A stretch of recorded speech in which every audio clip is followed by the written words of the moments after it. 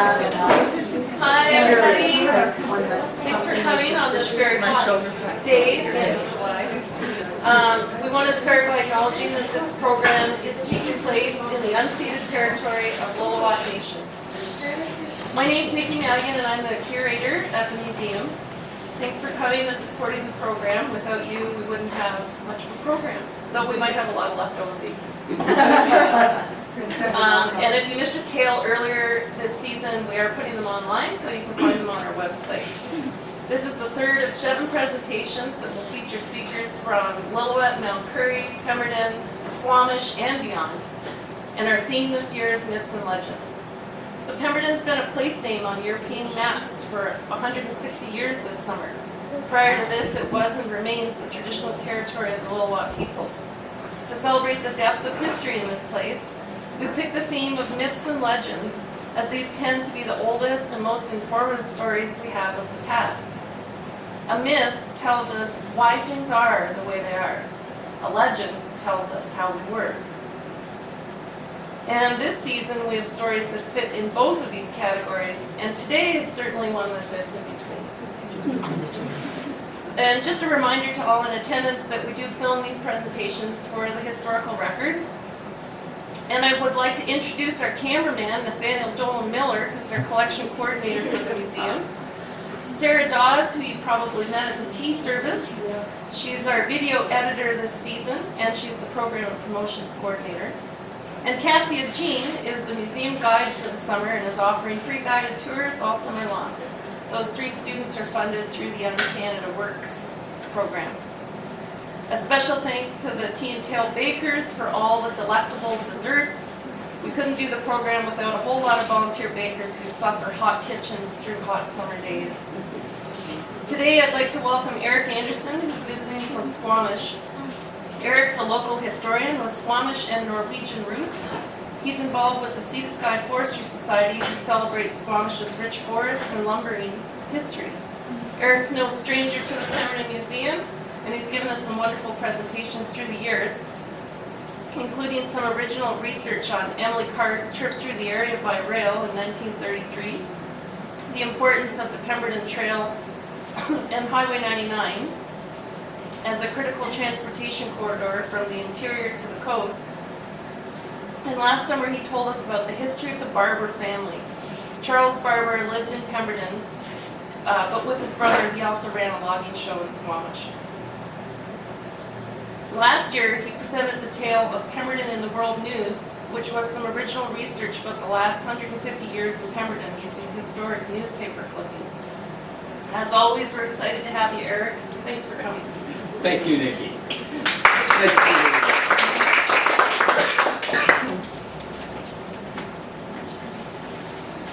Well, my topic, Maritime History of Pemberton. Fact or fiction, I'm going to make an argument.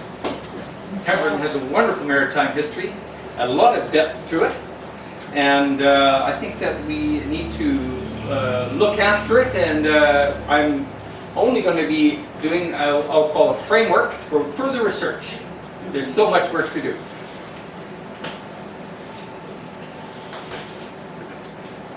So, about a decade ago, in Squamish, I became interested in doing tours out on Howe Sound for tourists, and gathering research to answer questions for the people on our boat tours and water taxi.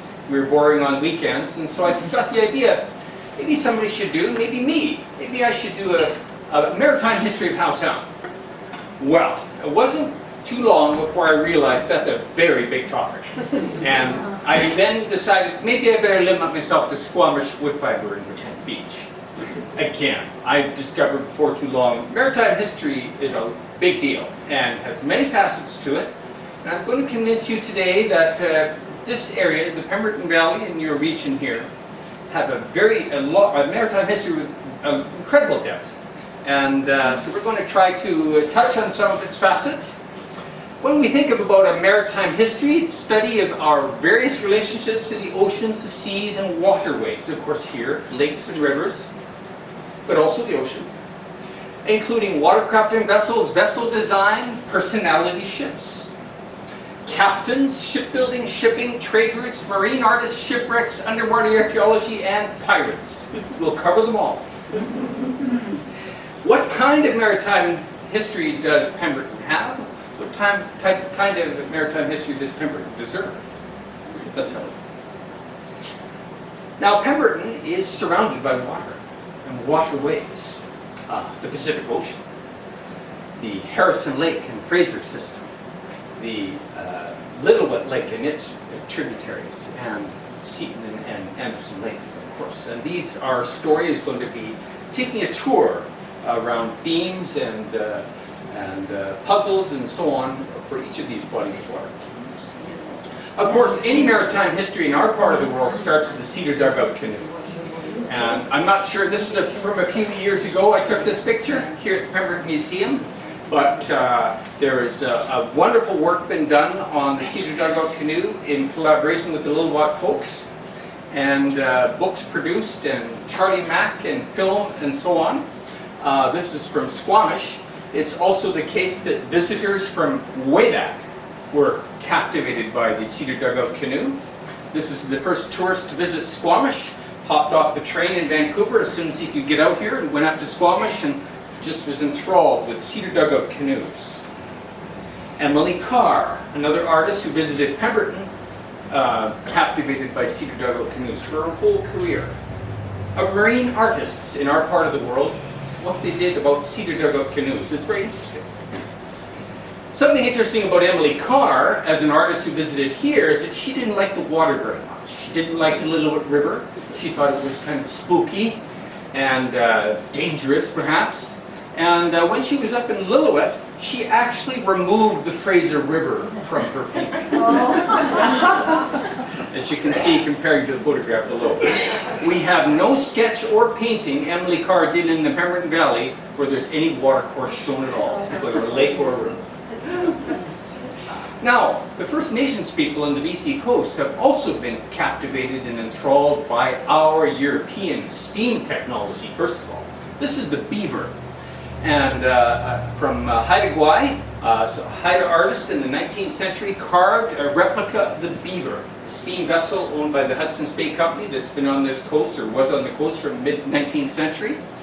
And from this valley, I have seen in private collections of basketry, local artists going way back who are depicting steam vessels, those that plied the waters of Howe Sound. That's how they got to Vancouver, like everyone else, and depicting these in basketry and fiber arts.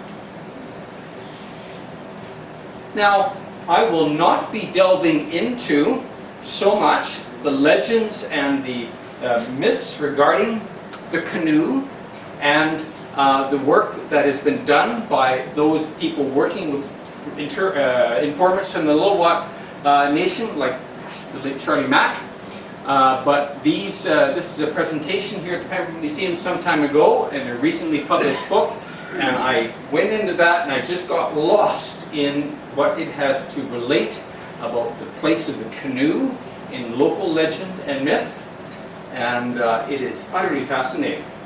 I will, however, show here on Howe Sound that there is a related rock art related to the Lillooet people, and it is this wolf here that is depicted in the local style, not the coastal style, but the interior Salish style of pictographs, and it's at Furry Creek next to a coastal site. So this is just one aspect of much evidence and story of the travel corridor that the local people used, and is, of course, is a waterway as well.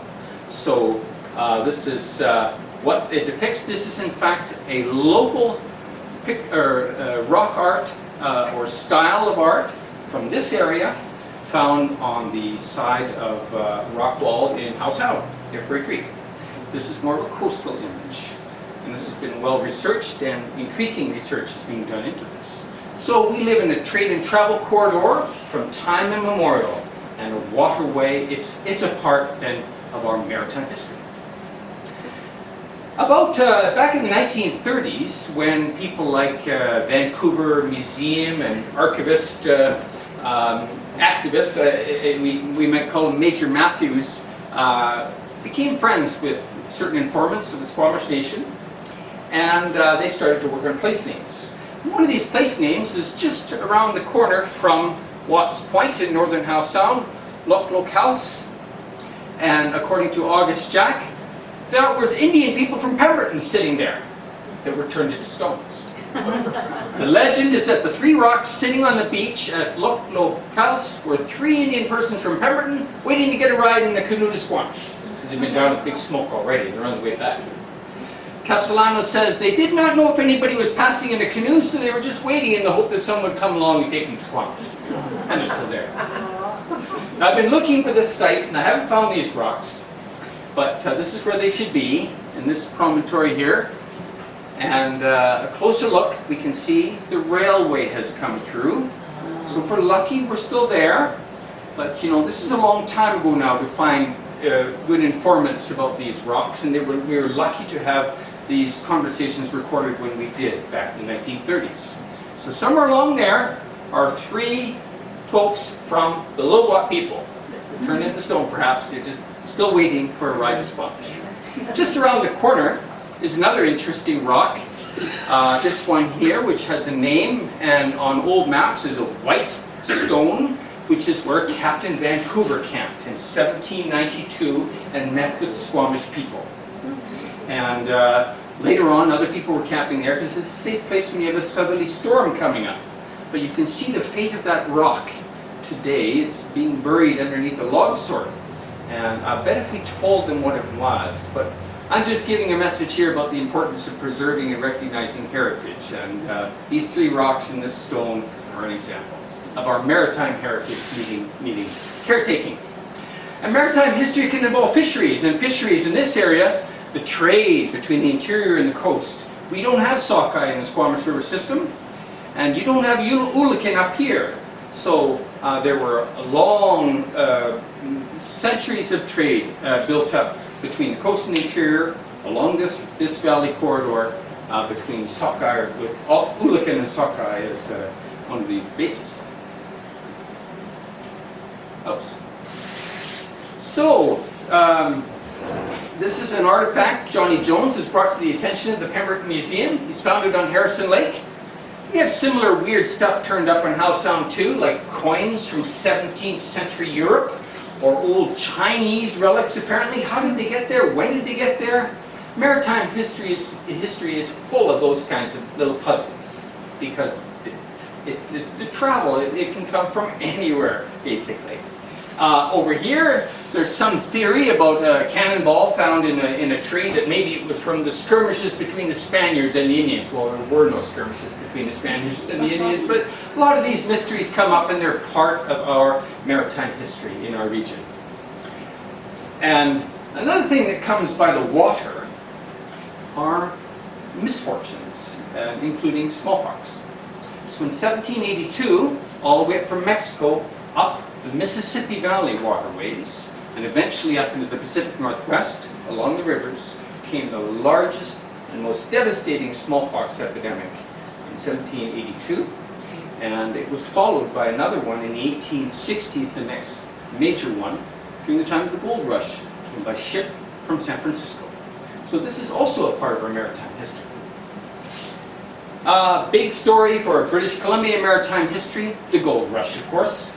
And this is a side wheeler that's just stepping off over Victoria, unloading several hundred, it appears, American gold rush or gold seekers in 1860.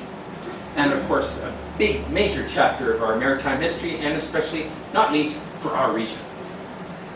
So we have in 1859 reports as far away as Australia. This is Melbourne and Victoria, Australia. News accounts of gold, Port Douglas, Squamish River, Fraser. Newspapers also traveled by the sea at that time. So this was such an episode for the colonial administration that they had to get busy and sort this out, a strategy.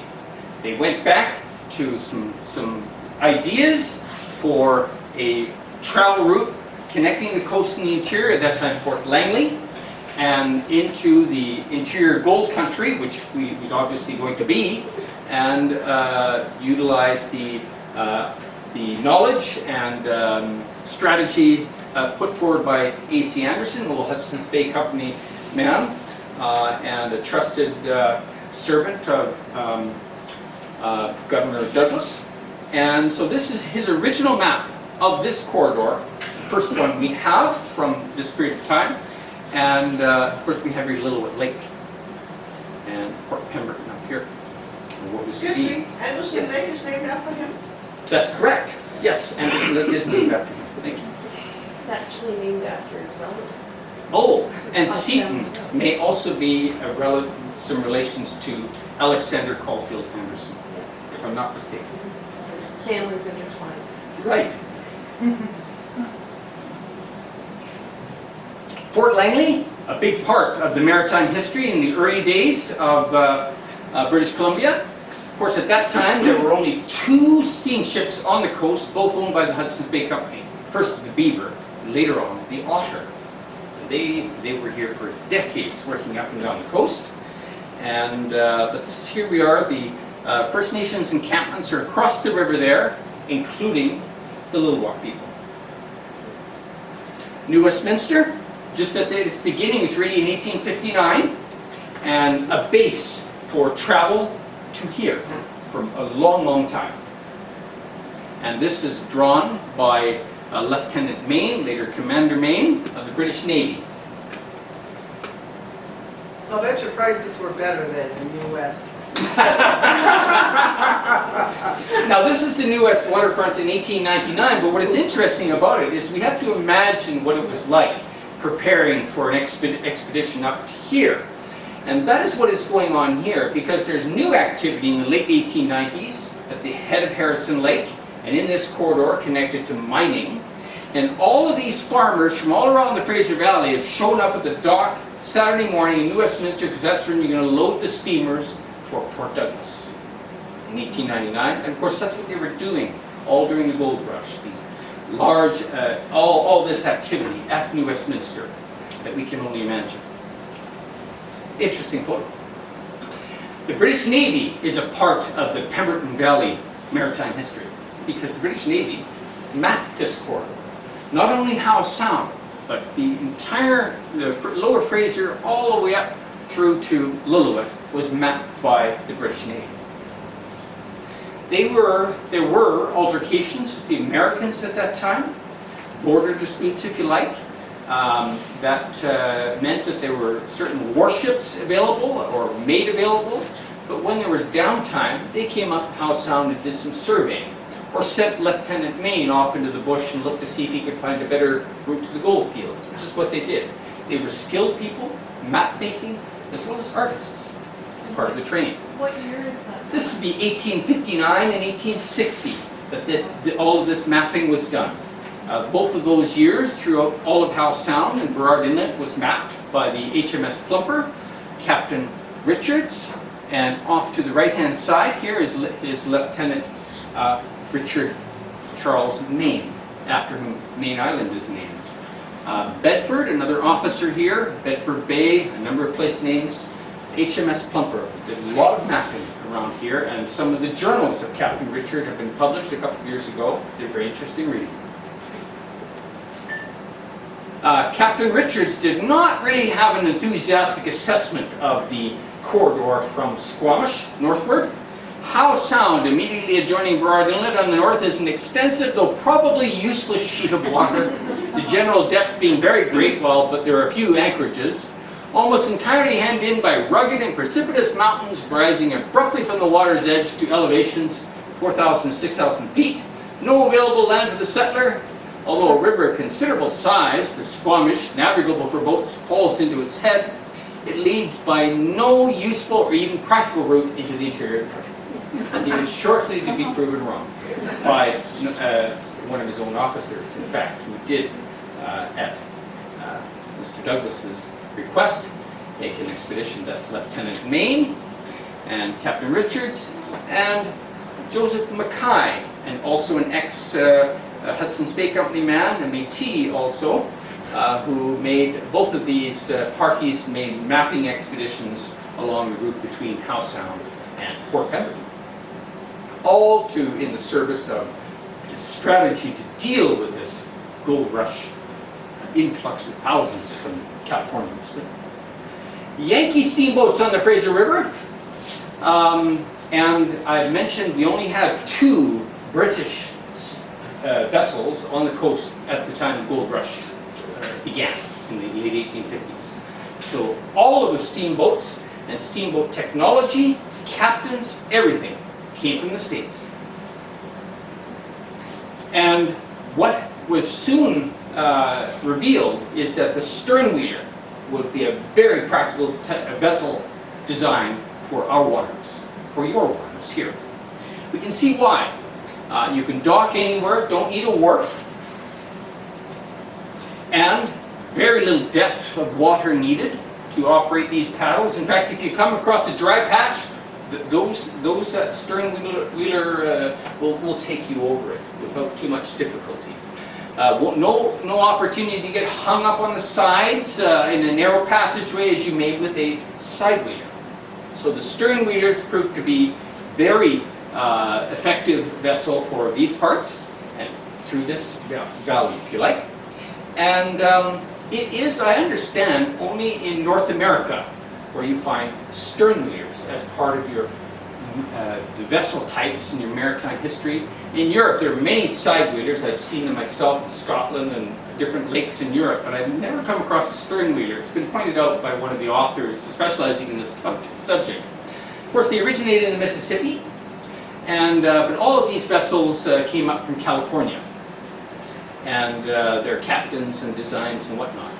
All of those that worked in this area were made here. And through this route that now is going to be part of the strategy of the colonial administration was the linking of the Fraser River via the Harrison and through a system of portages that are all familiar to us, and these lakes, Lillooet Lake and then Andersen and Seton to the Fraser River at Lillooet. And each of these lakes had their vessel, and from the 1860 in the late 1860s, we had stern wheelers plying these waters. And James Douglas himself has written just really outstanding, very helpful accounts for us today. And these outlining the steps that they took to put into place this transportation infrastructure. We propose to use the larger Lillooet Lake. 2 stern wheel steamers intended to ply on Lakes Andersen and Seton are nearly completed by an association of settlers who at much labor and expense packed the engines and boilers from Douglas over the Harrison Road. To give an idea of the difficulty of the undertaking, I may mention that the boilers, being too heavy to carry on mules, were rolled over the trail as far as the 28-mile house in 5 sections. So these are very interesting accounts from the top man, James Douglas.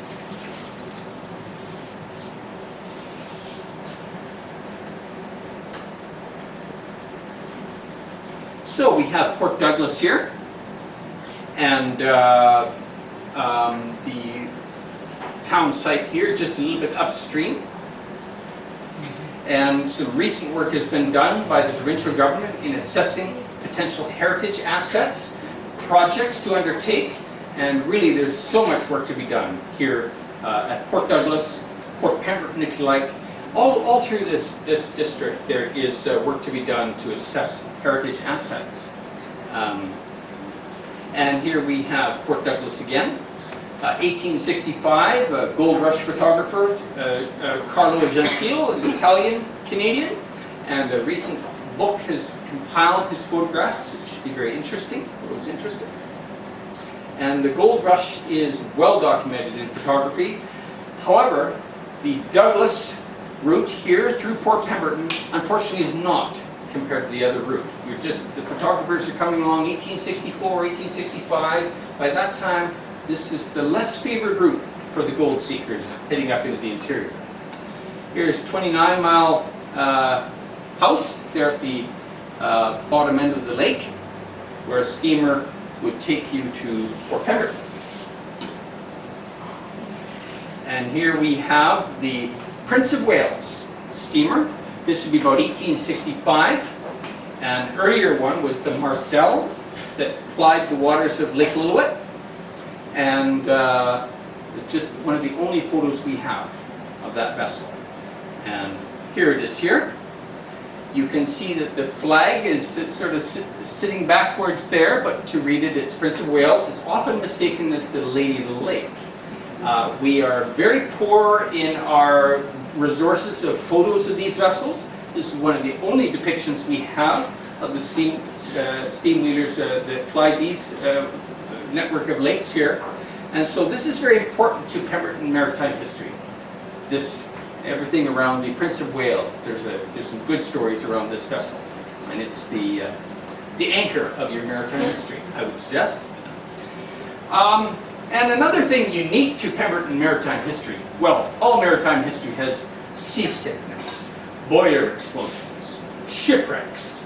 I don't find too much of that in our local maritime history here.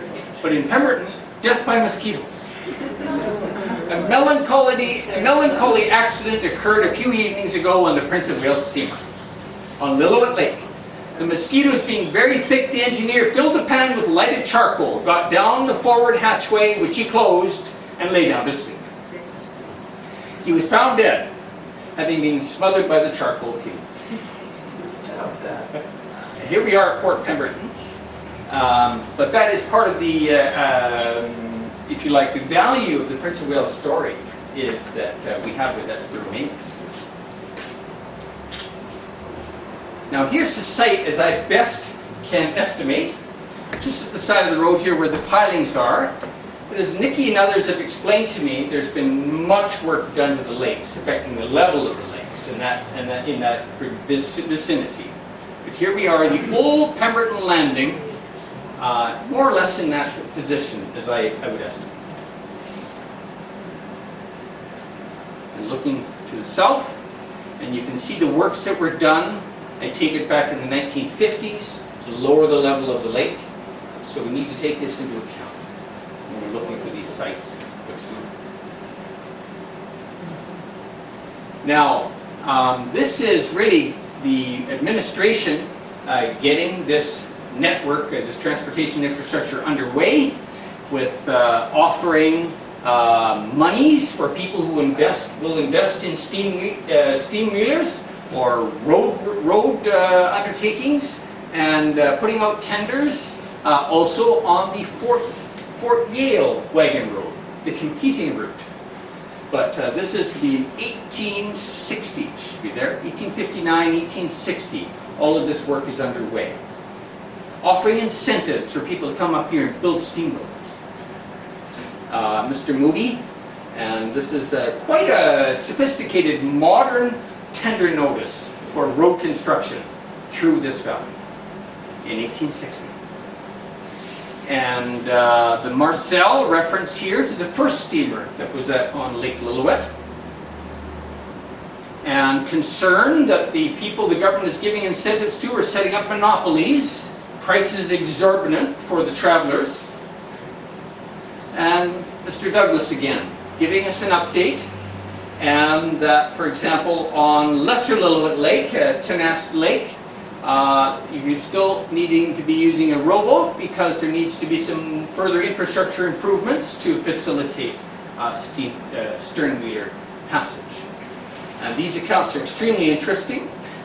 He's reporting, of course, to the colonial administration in London, and they're really marvelously written, full of detail, and entertaining as well.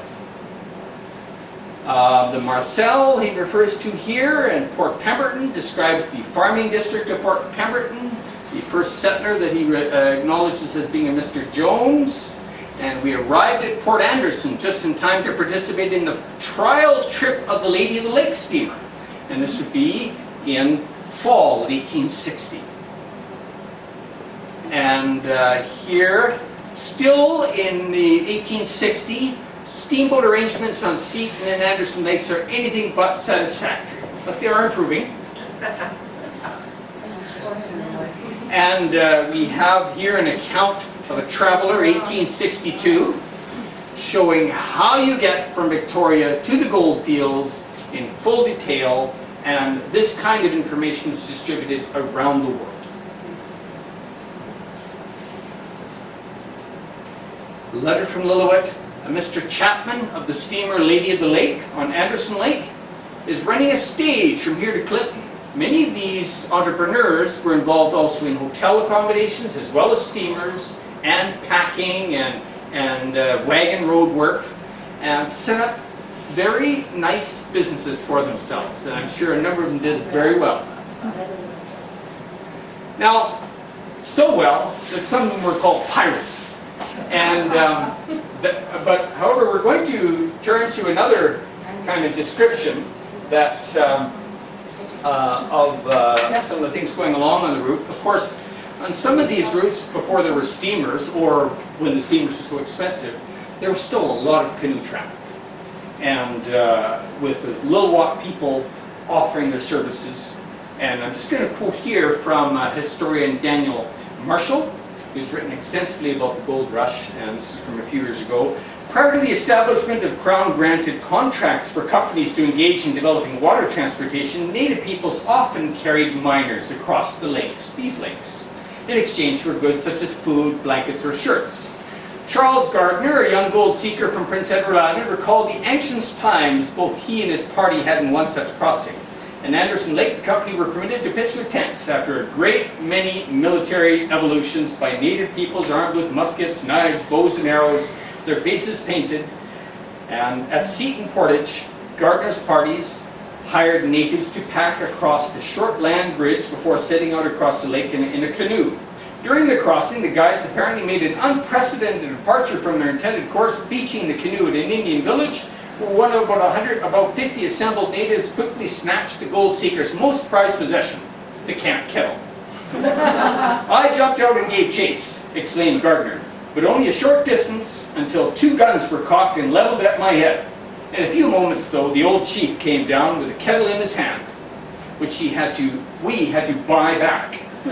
My partner, taking the handkerchief from his neck, gave it to the old chief, who gave it then in our presence to the villain who took the kettle."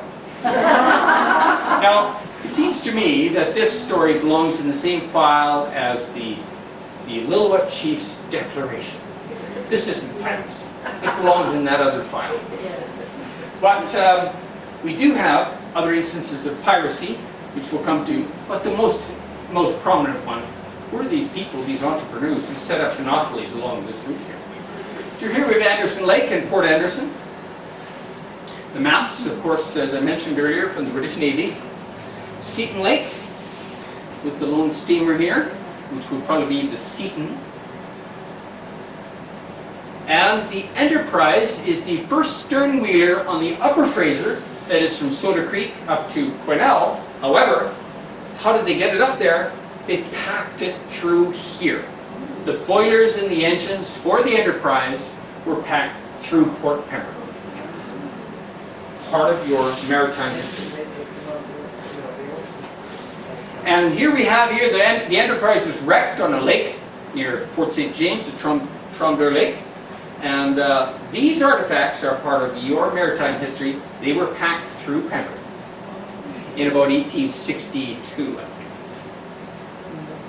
Now this is quite interesting. We have, as in the early 1860s, a competition between the two routes, the Yale route, the wagon road route up the Fraser Canyon, and this one. And these, and we'll explore in a little bit more readable fashion in a second here, but the left-hand side is all of the advertisements for the Port Douglas, Port Pemberton route. The other one is for the Yale route in 1863. See what they have to say about each other. Hurrah for Caribou! Douglas and Lillooet route is by far the shortest and the best for both men and animals to the Caribou mines. No, no, no. Every person should know that the shortest, best, and cheapest route to the Caribou mines is the Yale and Lytton route. And the distances, they argue about that. Compare the above and so on. Remember that Lillooet is 15 miles above Lytton. our new and splendid steamer, the Prince of Wales, on Lake Lillooet. 100 tons burthen will make 2 trips per day. You won't get stuck on our route.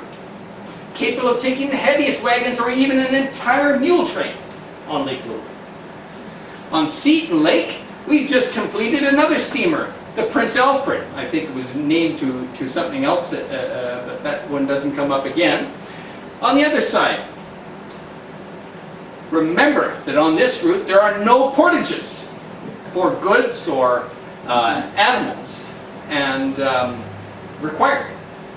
And $20 per ton less, so there's intense competition between these two routes here. New and splendid steamer, the Reliance, connects with the Victoria steamer, the Enterprise, at Soda Creek.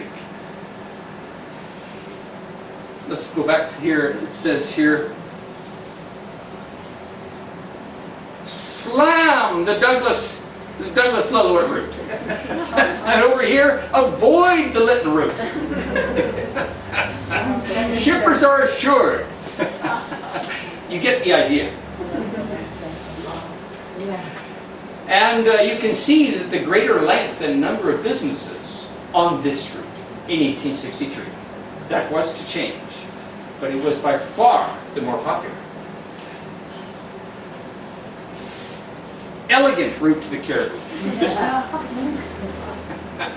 So what changed? Well, the Cariboo Wagon Road was under construction in 1862. And in 1863, the Alexandra Bridge. This really spelled the end of the heyday for the Douglas, Port Pemberton, and Andersen and Seton Lakes route. And we can see here the Cariboo Road was finished end of July 1863.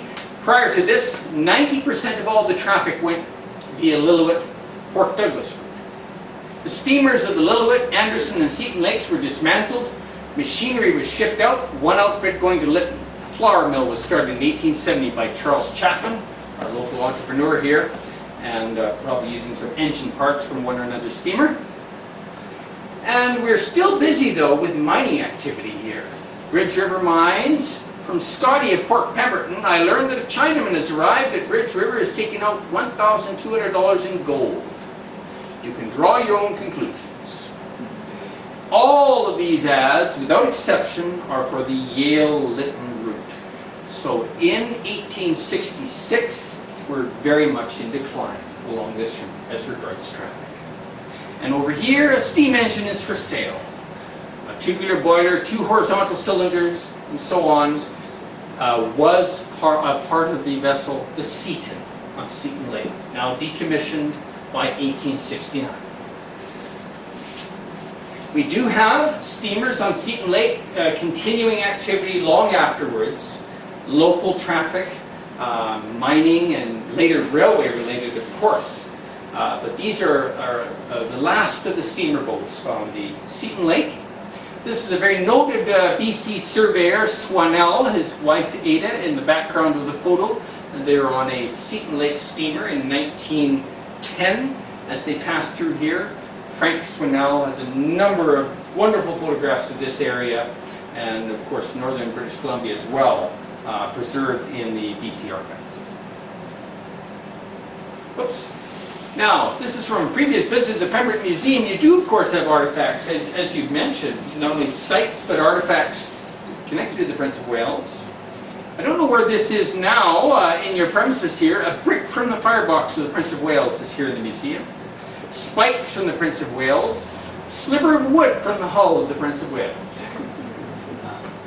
And here is the 1957, if I'm not mistaken, Lions Club organized expedition to recover the remains of the Prince of Wales.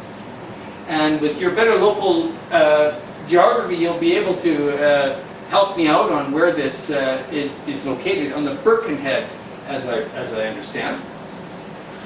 1957 photos, I believe, all 3. And here's an aerial photo from the museum's collections. And if I'm not mistaken, this is the site of the hull, perhaps up here. Not sure, but this is an aerial photo of the location of where it ended up. We have the Port Pemberton map overlaid against this in I see. the exhibit next door. Oh, good. And basically, most of that photograph was water in 1858. So it's the sediment coming down the rivers that has filled in what was lakefront. So the effort to recover the remains was quite close in time to the project to lower the level of the lake. 1950. That started in 47, so I it see. would have been done by 57. I see. But it did increase water flow down the Birkenhead, Yes. which might have scoured the area where the boat was Mm-hmm. at the time. I think I've got a couple more photos of the recovery efforts there. This is a 1970 color photo on the bottom. And you have the shaft of I assume the main propeller shaft of the Prince of Wales, just by the fence outside here.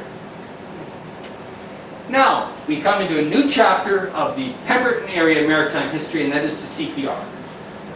And one of the interesting things that is being put forward by writers such as Daniel Marshall, this Gold Rush historian, is the link between the Gold Rush and the CPR project.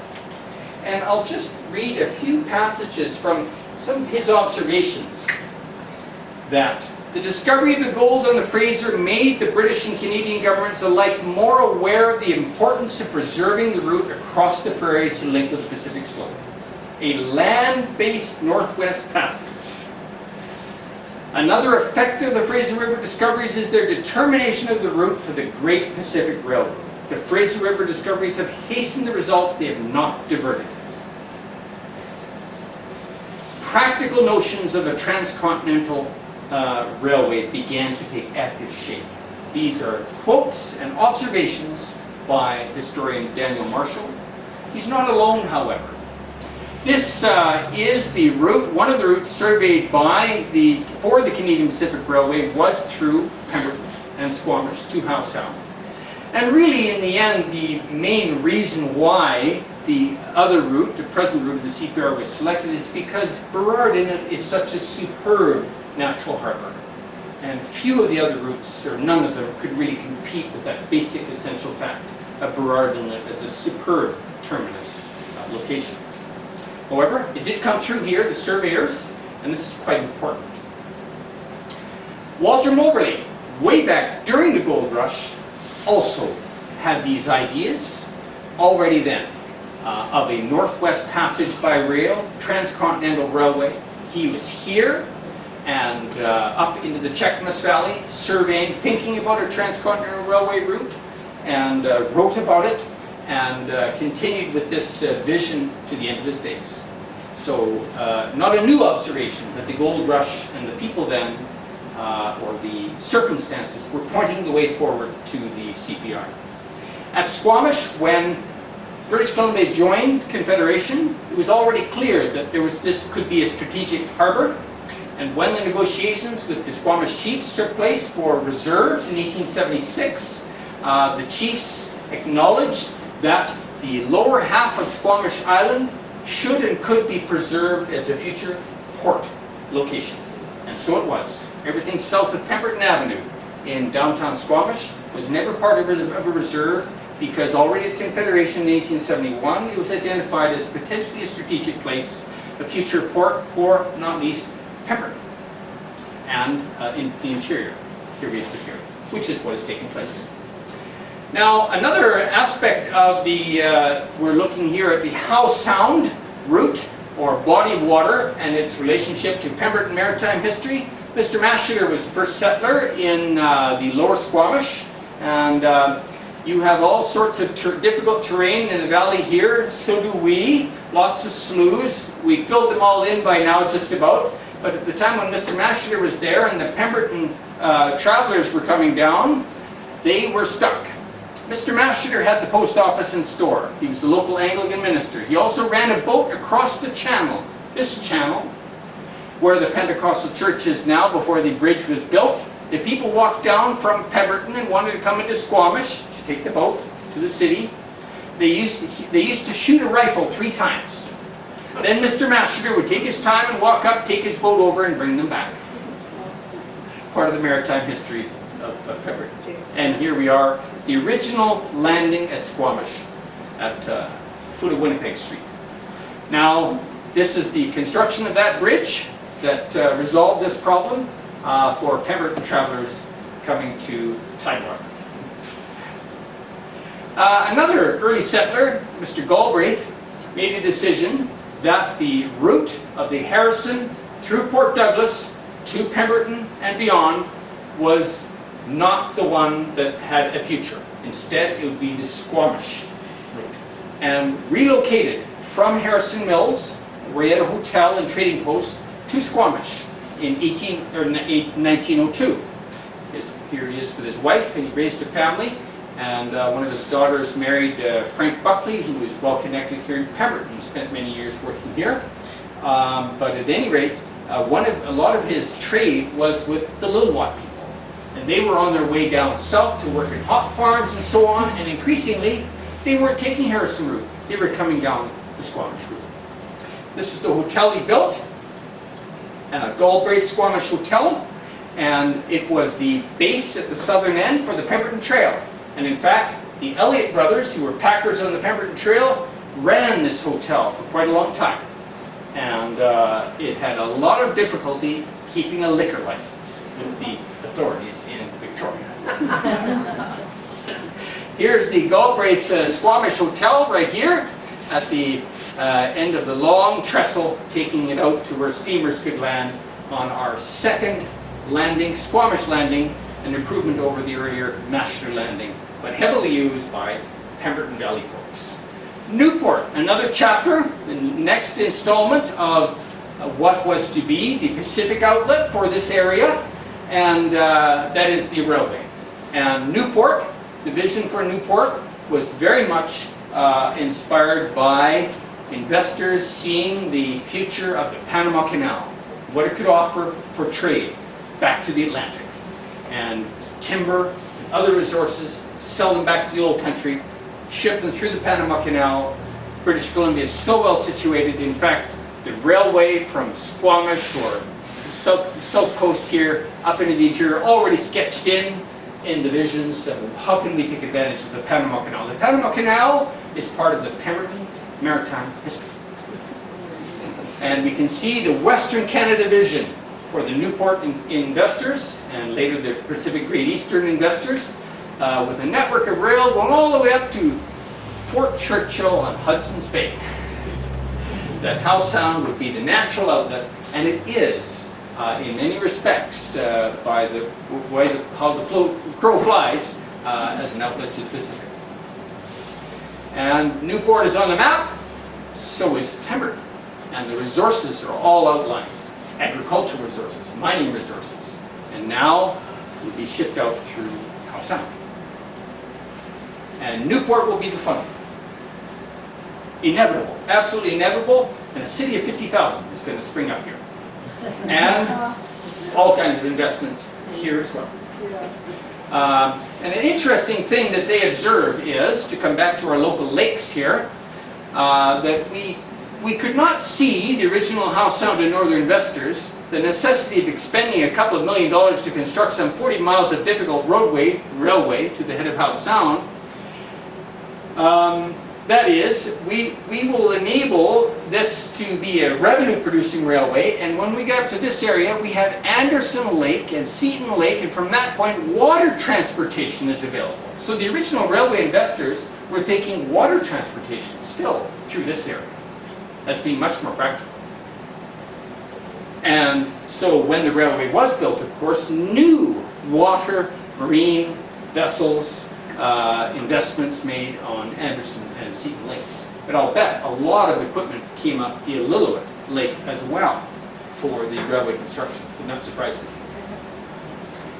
Of course, by now, 1917, Pemberton farmers can ship through Port Squamish.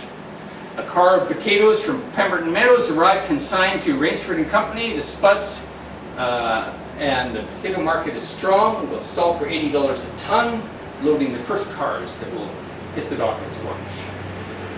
And agricultural exports from the Caribou eventually through livestock trains This is 1946 at Squamish. And potatoes shipped to Vancouver, not only by train, but by barge, let's keep in mind. So barge, all of the Pemberton produce was barged to Vancouver, part of your maritime history.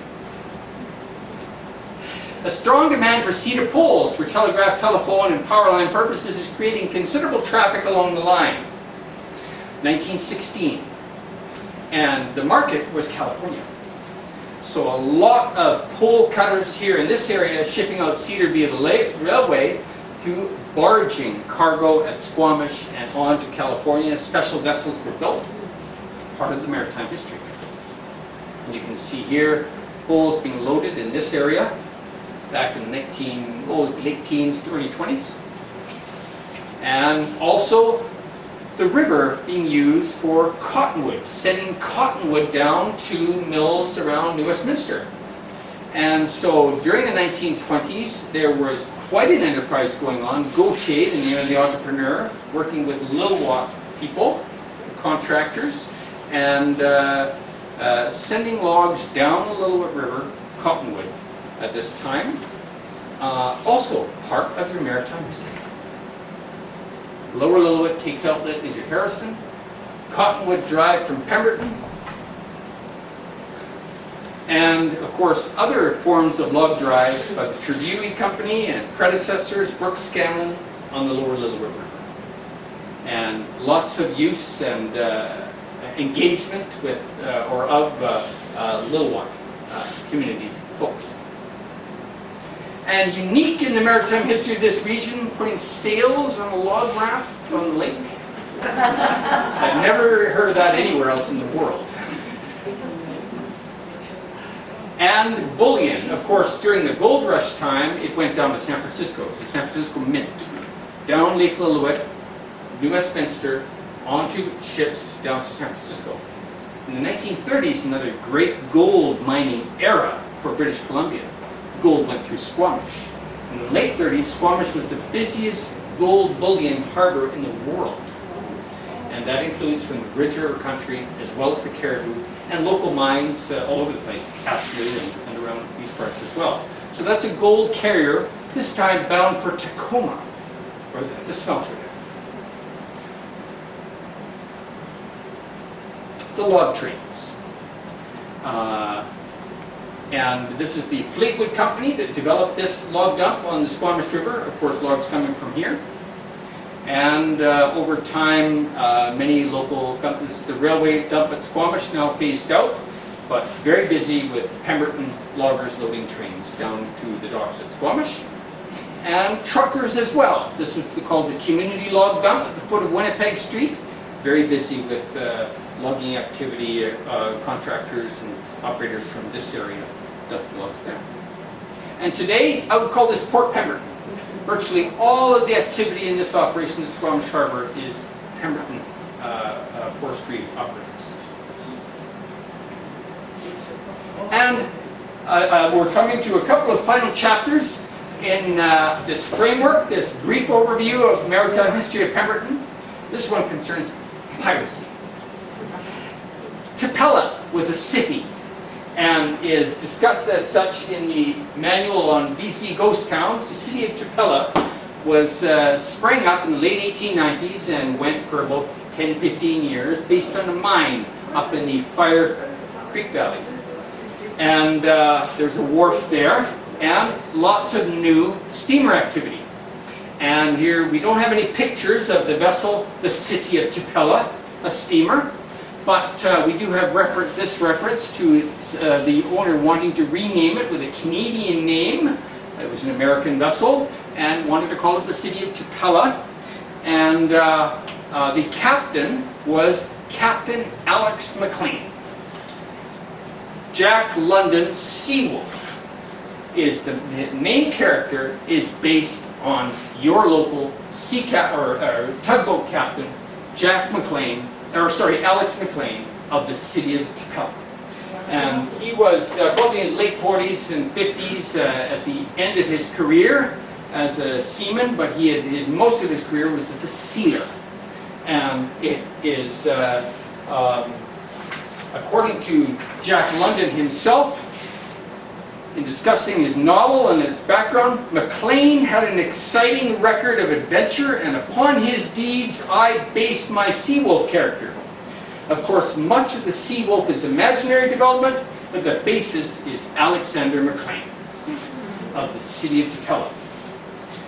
According to West Coast journalist Noel Robinson some years ago, there's no doubt that Alexander Maclean, who became known from Alaska to San Francisco as the Seawolf, was a born outlaw, and there are more stories told in his hair-raising adventures, including 70 alleged murders. And brushes with officers of the law up and down the Pacific coast that are told about any other man who has made his home, if the word home can be used in connection with a man who was hardly ever at home. Well, in the end, his home was here, not so far away. There have been many editions of this one of the best loved novels of Jack London, and this is the original character, Captain Larson Wonders About Things. Larson is his fictional name in the novel. I evolved his face from the marvelous description of it. Here's to you, Jack. Alex Maclean. And so here we are, the Seawolf. This story of this notorious sealer, pirate, outlaw, and a number of movies have been made. About 12 movies have been made about this character based on Alex Maclean, skipper, the city of Tupelo on Lake Lillooet. So, in the late 60s and early 70s, you had a good-sized sawmill here in the Pemberton Valley, Evans Products. Evans Products is part of the Seaboard group of companies exporting wood around the world. Their market was mostly California. And the ship it traveled on was called the Lake Lillooet. And the company that owned the Lake Lillooet was Western Canada Steamship Company, contracting to Seaboard and Evans Products. And I'm not going to get away with this and describing this as being on Lake Lillooet, but it is, I suggest, part of the maritime history of the Pemberton area, this vessel, and its name and its purpose to transship forest products from the Evans Products Mill, among others, to California. And we have here, it had another, latterly it was owned by a Greek shipping company and had its name changed again here. But here it's loading lumber from, well, may as well be Evans Products Mill at Pemberton and bound for California. So, does Pemberton have a maritime history? And I'm not going to find my way back.